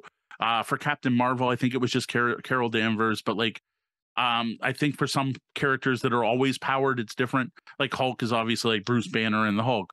And it's neat because when you're human, human's probably the bad word. When you're non-heroic, the villain gets to scheme, and that's how they win. If the villain completes their scheme, they win. And while when you're not battling them, they're free to just work on their schemes, right?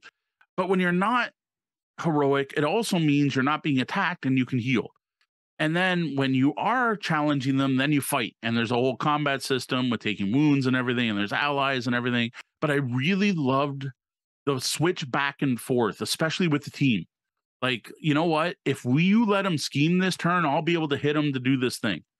And then you get the side schemes, like the bomb threat comes out, and if you don't stop it within so many turns, bad things happen. A whole bunch going on. And I gotta say, like I've been hearing really good things about this, that it's one of the best living card games ever produced, and I'm now believing the hype. Now, at this point, all I played is like the starter adventure with the starter decks, and I was really impressed. And it looks like the customization in this game is a little lower than like, say, Magic or other living card games. Like, it's more like pick a hero, pick a deck, and mash them. But I guess there's ways to modify those decks as well. I don't know if I'll ever get into that part of the game, but what I've been hearing about the expansion packs, like if you play Iron Man, it's all about having to get bits of gear into play. And you start off pretty useless, but the more bits of gear you get into play, the better you are. And he's like terrible getting beat up to now he's kicking butt because he's got his full suit on. And I'm like, oh, super thematic. And I guess other characters are similarly thematic that way. So what, if you had to compare it to something else, what would you compare it to? It's closest to Sentinels of the Multiverse. With that whole, so what happens on the villain turn is they either scheme or attack you. But then you get this hazard deck, and every player in the game gets a hazard card, and you flip them. That part very much feels like Sentinels of the Multiverse, where you know, you read down the villain card and then you flip the card and do the thing. What's missing here is that other deck of environmental things going on, but like that's kind of mixed in with the hazard deck, because the hazard deck is like allies that'll show up, and like by playing Spider-Man, you actually put like a vulture card in that deck, so that like part of the game can be like side plot happens. Like there's a lot of interaction. This is why I'm like not a good game to learn at a pub, a brewery, because there's just all these interesting interactions and cards going on. And the one thing is, like, if I get into it, I'm gonna need to figure out how people sort their cards. I'm like, I am clueless as to, like, except for here's the starter deck, here's Rhino. For the future, when I've now played 10 times and Sean's going to come over and we're like, all right, what heroes do you want to play and who do we want to fight? I have no clue how to sort this so I can quickly build those decks to play. Right. Though I think that's just a learning curve on Marvel Champions. Right. Is it MCU or comic book? Comic book? I think. All right. I think it's Sorry, comic I shouldn't have book. put you on the spot there. Yeah, I again, we played once. Yep. It felt comic book to me. Okay. Spider-Man in particular, like Spider-Man was very much Peter Parker with adult obligations. Right. I don't know. D played Captain Marvel. D agrees comic book. Yeah, D played Captain Marvel, and well, I don't know anything about Captain Marvel from the comics. The Captain Marvel I read had a very large fro, and it was a very different character than Carol Danvers. There you go. I don't even remember what her name was anymore, but the original Captain Marvel. All right, so what about November? All right, so again, I mentioned this earlier, 2 games. That's it. We got in 2 games. That shows how rough November has been. I don't remember the last time when I only got in 2 games. Like, I think since I've been logging my plays on Board Game Geek, I've never had a month with 2 games. But anyway, there were 2 games. First up was Smash Up Disney. I can't remember if I talked about this before because it's been long enough, or if that was like my first play of Smash Up Disney. I don't think so. Maybe it was. I don't even know. But it wasn't what I expected. I honestly thought when this is a review copy, came from not AAG, sorry, the OP. This is a joint collaboration between the OP and AAG. We got a copy from the OP, who we worked with many times. OP is one of the best people to work with. So I got it, and I was totally expecting Smash Up Light. I was expecting Smash Up for kids. I was expecting my first Smash Up. I don't know. Something that would be Smash Up, but simple to learn, easier to play, quicker to set up, mash up 2 Disney movies and go.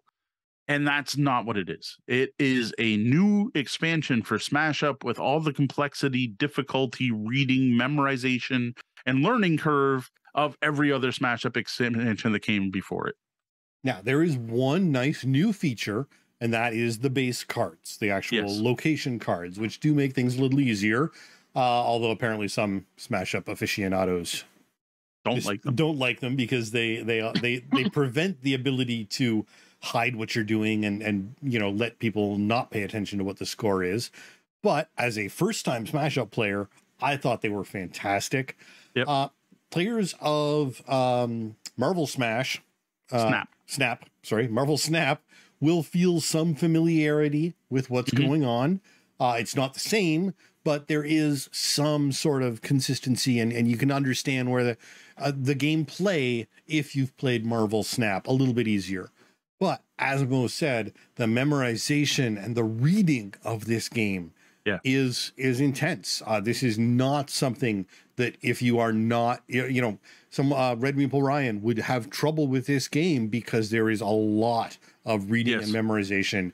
And, even if you've got all the cards memorized from 3 decks, there are 8 decks that could be mashed up. In this game, In this particular set, you have 8 different decks that can be mashed together in every possible combination. Right. And so that's a lot of cards to memorize, as well as try and figure out how they interact with the various locations. Yeah, the hardest part is there are cards that affect other parts of the game, right? So there's a base that doesn't just matter when you're at that base or focused on it, right? Like it'll have a base effect, which is like move any of your characters here.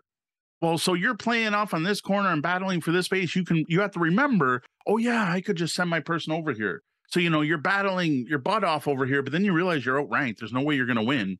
You're going to come in 4th. Your best bet is to move that character. But then you have to remember that there's a base over here where you can move your character to.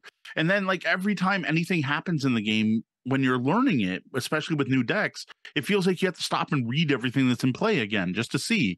And even when you play a new character, it's like put a power-up token. Wait, don't I have a guy that every time I place a power-up token, I double them? Oh, wait, he's over here. Oh, he's over here. Okay, we're good. Oh, no, wait, because you put that base modifier that cancels his ability. So that actually doesn't happen. Okay, good, I'm done. Like, that's the kind of stuff that happens in this game. And unlike Marvel Snap, it's not just all right there in front of you. Everyone's got the same view where it's easy. No, this is, there's a bunch of locations, 4 locations on the table. And if you've got 4 players, you're all looking at it at 5 locations, and you're all looking at it at different angles and trying to read. We haven't yet, but I suggested last time, we should throw this on the Lazy Susan so that you can rotate it around when it's your turn and double check to make sure you're not missing something over on that far corner that is a little harder to see and read. And that's not even taking into account learning to play the decks and how they work together. And, oh, this one lets me go through my graveyard. And no, this one, I'm saying graveyard. There's my Magic background coming in. I don't discard pile. This one lets me bring cards out of my discard pile, which will combo good with this one that every card you pull out of your discard does that. Like the whole Smash Up thing, right? Like that's what Smash Up is. And at this point, we played 3 or 4. I don't even remember. Well, we played a handful of times with not enough yet to do a full review, but one will be coming. This is on the list. It's one I plan on playing more. Unfortunately, I think I will not be able to play this one with one of my daughters. I think it'll be just too much for her. She has some learning disabilities, and there's just going to be way too much going on. And honestly, I'm scared to play with my other daughter because she has terrible AP and spends like every turn trying to maximize her one action. And it just, with all those cards in play, like the decision trees explodes every time you put one more card down. I'm concerned about playing with her that it's going to be a 5-hour game of Smash Ups. Now, to be fair, there is one aspect of the game that I think does help. And I don't know if this is special to the Disney. I haven't played any of the others, but each of the decks does come with a card that gives you an idea about how that deck is used. Some ideas, some concepts of that deck to give you a nudge in the right direction. But that's all it is. It really is just a nudge. So it might be really helpful for an experienced Smash Up player, but is really just kind of a hint that you try to remember otherwise. Now, one big disadvantage I will say for Smash Up fans adding this to their collection is they changed the terminology, which I get it because it's Disney and you want to have heroes, but every other Smash Up calls them minions. So there has to be a rule in this game that every hero counts as a minion and every minion counts as a hero. And I'm just like, that's annoying. Like, again, if you were going to do kind of a standalone My First Smash Up, I don't mind hero because you're teaching people a new game. But when this is just a full Smash Up expansion that's also a standalone new intro box, that's just annoying and it's going to confuse people even more. Yeah, and if anyone thinks, oh, we're overblowing it, it must be easier. No, you have to look at the rule book that has like 15 pages of card combination possibilities and rule clarifications, because this has to work with all the other Smash Up games. Yeah, not at all was expecting. I'm not even saying this is bad. It's fantastic for those of you who love Smash Up. If you love Smash Up, 8 new decks. Here you go. I have to say, I liked it. I mean, I've only played the once so far, but I enjoyed it, again, partially because I was coming from having just jumped in and gotten full bore on Marvel Snap, and that connection. This is like the meaty version of Snap. I was feeling that, oh, okay, now I get to do all this. Yeah. So I was really digging it. But that's now I went the opposite way, where I played Smash Up, then I played Snap, and this is going to sound a bit harsh, but I'm like, it's Smash Up, but good, because you only play 6 rounds and you're limited to a deck of only 10 cards that you can really customize. And I like that better, though I will admit I got sick of Snap pretty quickly. I don't play it anymore. But like at first, when I was playing Snap, I was just like, oh, this is what Smash Up should be. Because the first game playing, like Tori and Kat had played Smash Up many times. Tori had never played. I played with the original set. Maybe there was an expansion in there. Like it had been, I don't know, how long has the game been out? 10, 20 years it's like now? a decade. Yeah, it's at least 10 years. I think the anniversary edition's coming out this year, or did come out. So like it had been 10 years and I'm like, man, I am overwhelmed. Like I play heavy game. I play Vitalis Herta games, and here I am overwhelmed by a Disney game because there's just too much going on. And I'm like, I don't know what to do.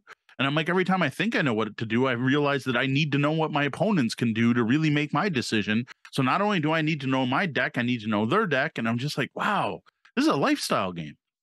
Yeah, no, this is, and again, we keep saying it's a Disney game. And yes, it has the Disney brand, but what comes with that brand is an expectation, a childish sort of feeling. And you do not get that with this game.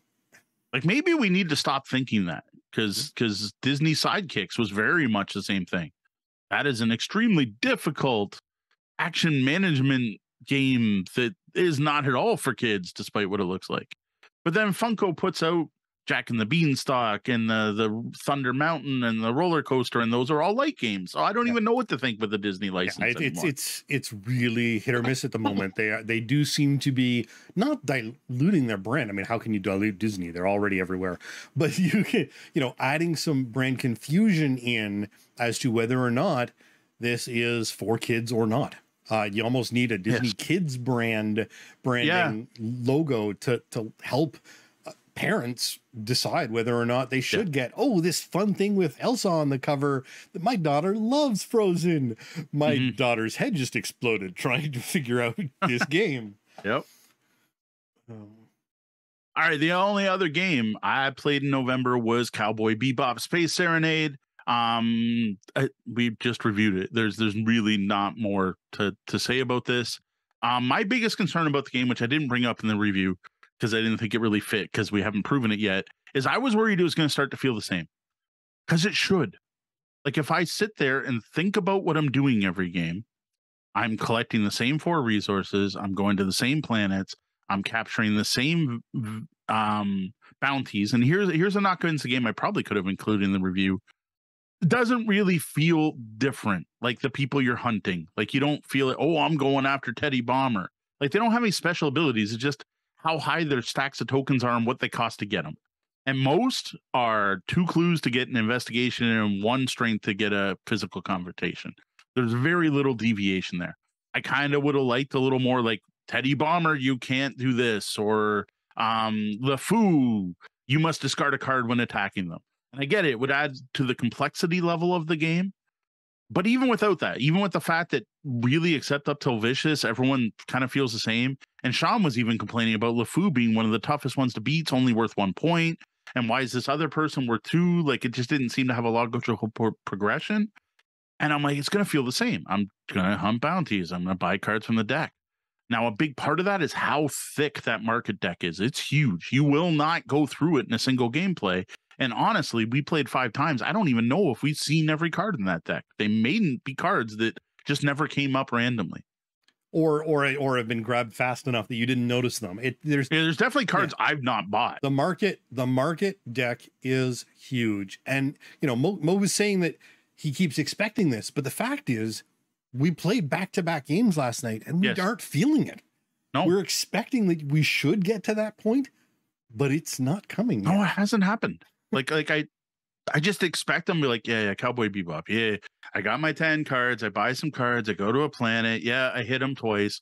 Oh, now I played enough games. I realized I should investigate a couple times first to get some extra tokens before I take them out. Oh, how thematic. That's really cool. But I figured that out. Like, I don't think there's a hidden strategy I haven't discovered yet. And we're still playing it that way. And our scores are close. Our last game was 16 to 17 to 18. Yep. Like 1 point away each. Yep. I don't know. I it's not. I didn't even mention it in the review because it hasn't happened. Yeah. And I gotta say, nowadays, if you can play 5 games of a game, including 2 right in a row, and not feel sick of it, that's all most groups need.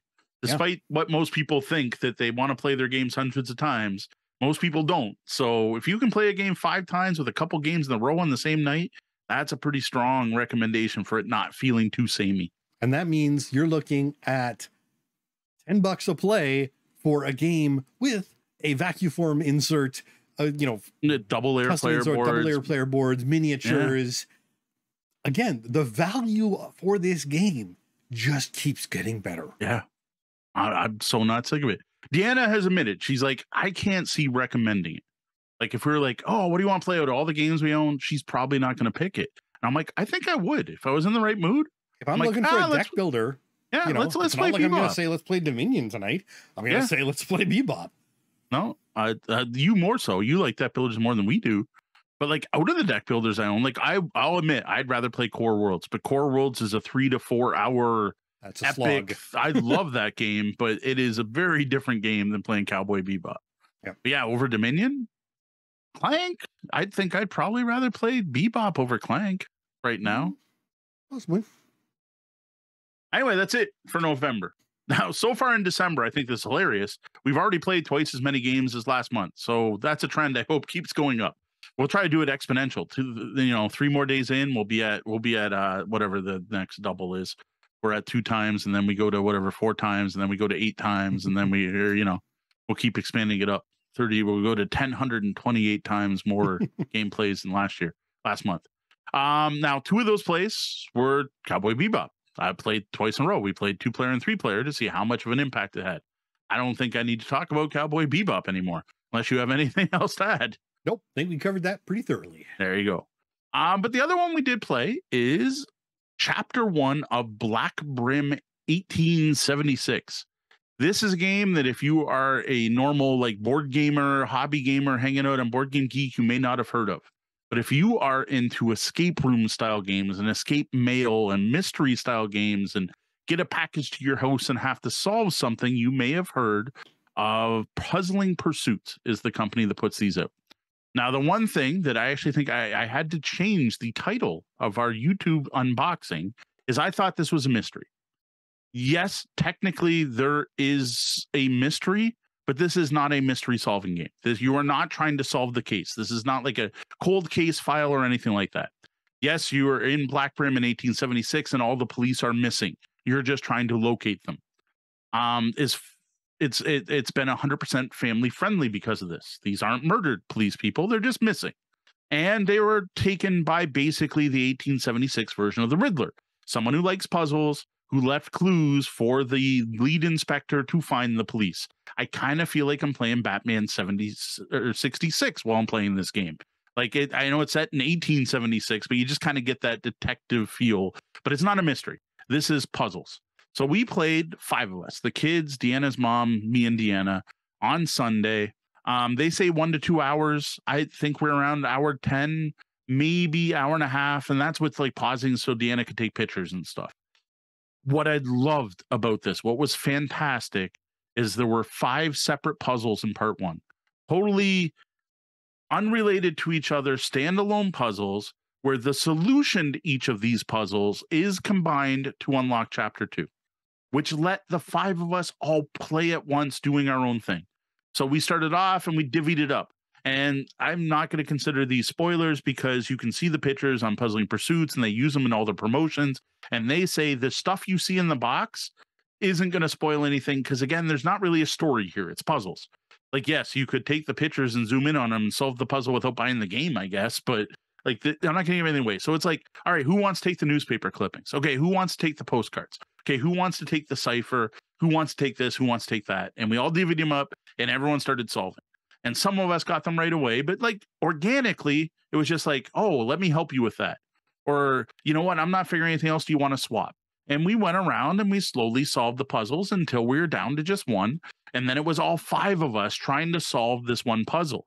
And it was just difficult enough that like we got a little frustrated. Like it took all 5 of us and we eventually figured it out. Some of the other puzzles, yeah, it was like instant. Like it was literally, you look at it, you're like, oh, that's what they want you to do. And then there was very much the case of, here is my daughter staring at a menu for forever, making lots of notes, writing things down, hands it off to someone else. They read it and go, well, I think you're supposed to do this. And that's where the multiple players really helped, like having multiple brains on it. Yeah. But it avoided the unlock, exit the game. Here, let me try. Can I hold that? I didn't get to see the picture yet. Can I read the card next? And I love the fact we all got to play at once. Yeah, and the fact that the puzzles were different enough, that the different point of view and just coming at it with a fresh, open set of eyes made a difference is fantastic. That's what you want. And honestly, that's what you get in an escape room, right? Yes. You know, someone's staring at something hanging on a wall for 10 minutes and then, you know, Bob walks over and goes, oh.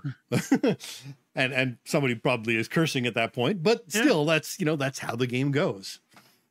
Yeah, the other thing that I didn't like, so this isn't app driven, but it uses a web page.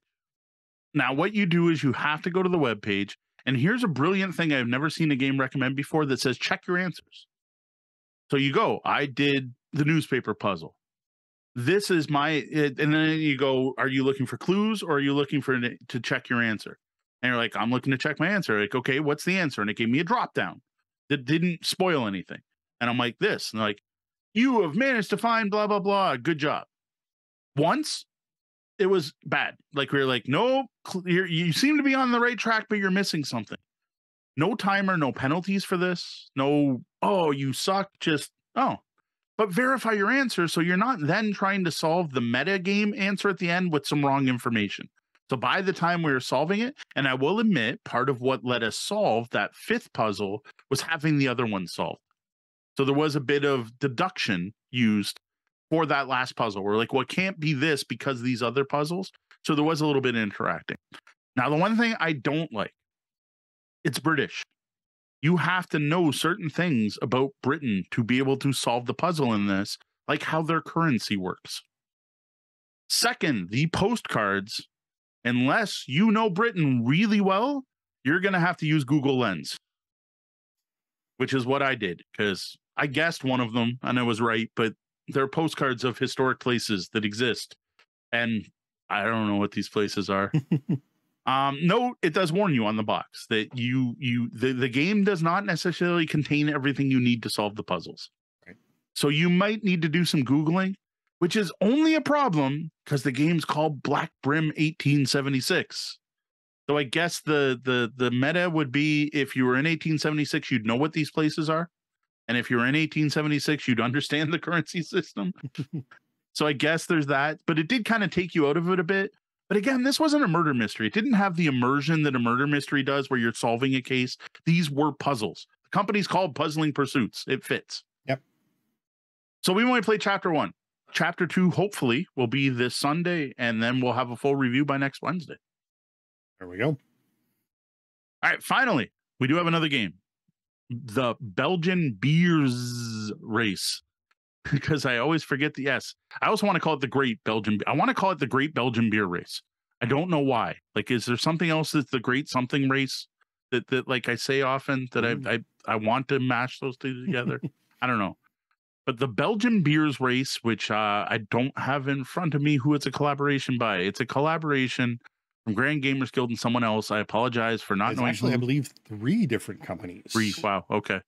So it was kickstarted. So one of the things that Mark Spector from Grand Gamers Guild is doing, which I love, is he's helping out small independent people who kickstarted their games to get their games to a broader audience by publishing them through Grand Gamers Guild. So the Belgian Beers Race was kickstarted independently. Then Grand Gamers Guild came in after the fact, after fulfillment, and got involved and was like, hey, let me get this game on store shelves and so on.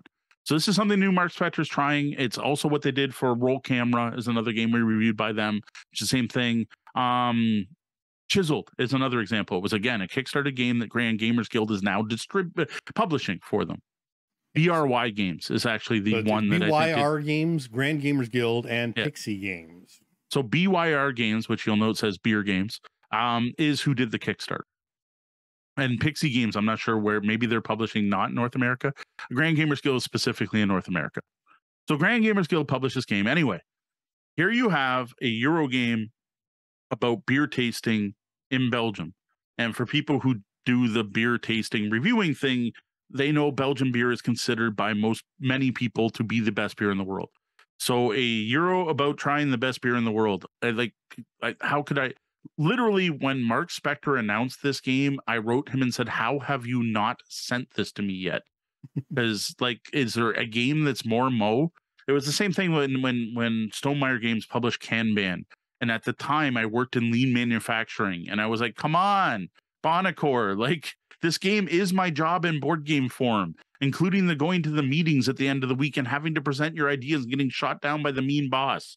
Like, this is my job. I totally want to review this.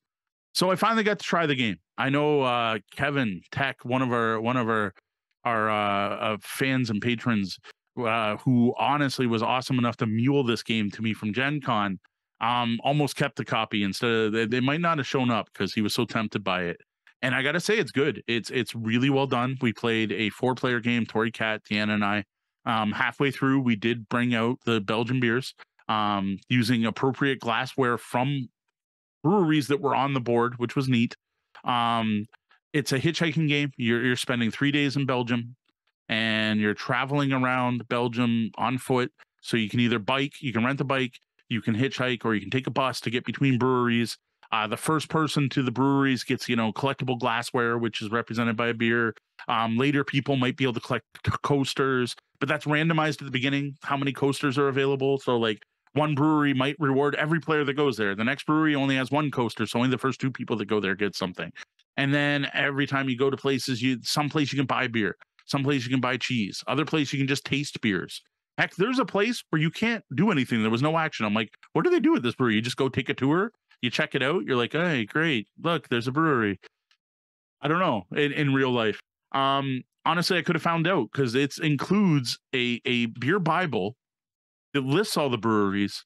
The scary part for me, if I won a lottery, is there's a checklist. And I'm like, now I want to go play the Belgian beer race in real life. And I literally check these off. I've been to this place. I've been to this place.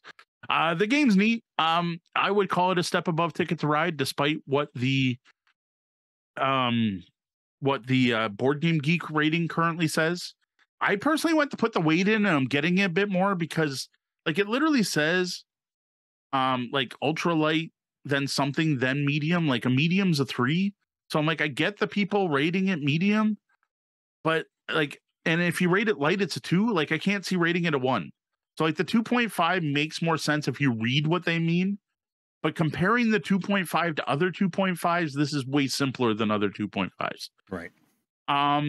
Your big thing is deciding how to move between places. When you drink beers, your alcohol level goes up. If you bike enough, it goes down. There's some really interesting thematic things like you can drink on public transit, which I assume is a Belgian thing you can do. You can get too drunk and you can't legally ride your bike anymore. And you can actually pass out from being drunk. So that can be problematic content for a lot of people. If you've got someone who no longer drinks or is against alcohol, this is not a game to play with them. So I do think that's important. And we're going to have to remember when we do the full review to do a bit of a disclaimer about that, like a content warning at the beginning, that this game does involve drinking alcohol. And it doesn't sugarcoat it. Like you have a breathalyzer track. Yeah, so interestingly, apparently public drinking is just normal in Belgium. That's what I thought, yeah. And if I remember, the drinking age is very low as well, where kids drinking is not a strange thing. But yeah, Deanna's pointing out that I had to have a chat about responsibility in adults and drinking with our 12-year-old who happened to be in the room when we were playing because we were making lots of jokes about passing out. And I wanted her to understand we were being silly and that's not actually funny, which is a good point. She was over playing, I don't even know what she was playing, Switch or whatever. Yeah, that's a good point. But just theme, and it was funny. Like we were playing with Tori, and Tori and I are both beer drinkers who rate beers on apps and cheers each other. And like a big part of the game was Tori trying to catch up to me, so we had to toast each other, and we almost didn't make our flight out of Belgium because we were too busy drinking beers together, which I thought was very thematic. And it has all of the breweries, but then there's some weird stuff going on. Like I complained if you watch our unboxing video, is that live? I don't even know if that's live. If our unboxing video is live, you could watch it. I don't think it is. I don't even remember now. Maybe that'll be Monday. Yeah, I don't think it is yet. But anyway, in our unboxing video, I'm like, man, this board's kind of ugly. And I now respect the board, I guess would be the right term, because I found out that it was actually designed by a Belgian beer label maker.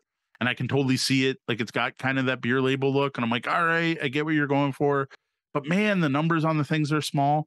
And what we didn't realize till we started playing, the names of the breweries on the map. So they're just numbers. Like it's too like at least tell me where I am.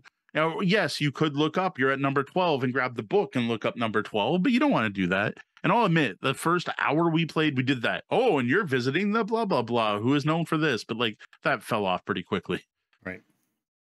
I don't know, neat game. It wasn't quite what I expected. I was expecting more of a heavier, meatier Euro. It's definitely lighter, but we also had a lot of fun playing it. So excellent. All right, well, what do you have planned for the weeks ahead? So finish off Black Brim. That's a big one. Review it next week. I don't know when it's going to fit in. We're so busy. I want to play Boba Mahjong. It's a 2-player only rummy Mahjong game, which sounds a bit like Point Salad. So you're making sets of 3 cards, right? So it's a 3-card run or whatever. You're making sets of 3 cards. But whenever you do that, you have to pick one to score at the end of the game. And then the scoring at the end of the game is kind of Sushi Go like. So there's all these like collecting sets, collecting patterns, collecting different types, or, you know, the green bobas are worth this and this is worth this. So you're trying to complete the sets while also only picking one of those cards. So like you're picking your scoring cards and completing sets all at once. It sounds really neat. So I want to play that one. It's 2-player only. I like to get that in. If we could get in a couple more games of Disney Smash Up, I would love to hammer that review off and get it done. I don't know if that's going to happen. What I would love to do, and I don't know if there'll be time, is unbox all this pile of Valeria games right here. I would like to get these unboxed so we can start trying these out. Mainly because they're just starting to hit backers right now. And it would be great if we could get some content out so people can get hyped about them before they show up. Or more importantly, the people who didn't back it know what they missed out on and can then go order them from Daily Magic Games. Plus, I love Valeria. And every single one of these features Miko's artwork. And I love Miko's artwork, but each is designed by someone different. And that's part of the point of this line, was to get different game designers to do something with Valeria, including Levi Moat, friend of ours who did Horizons. Right. And then there's Disney Epic Arena, which if I can ever get all the film off the acrylic standees, I would love to try with the kids. There you go. All right. Now a quick shout out and a thank you to some of our VIP guests, our Patreon backers. We greatly appreciate their support. David Miller Jr. Thanks, Math Guy Dave. Brian Kurtz. Thanks, Brian. Jeff and Sheila Seuss. Thank you, Seuss's. Kat and Tori, congratulations on the pregnancy announcement. Yes, congrats, both of you. You've been trying a long time. All that money and crap you went through is finally paying off. William Fisher, thank you. Well, that was the double bell. That means our shift's coming to an end, and we're going to have to slam that portcullis. Though the doors are closed, you can always find us at tabletopbellhop.com, all over the web as Tabletop Bellhop, one word, and on your podcatcher of choice. Before you go, don't forget to visit patreon.com/tabletopbellhop to show your support, which would be awesome. Honestly, stuff in this room, the lights that are here, like, so that is part because of you and our other awesome patrons. Well, that wraps up the time we have for the show tonight. Thank you, lobbyists, for joining us. You're welcome to stick around for our Penthouse Suite after show. For the Tabletop Bellhop Gaming Podcast, I'm Sean. And I'm Mo. Thank you. And game on.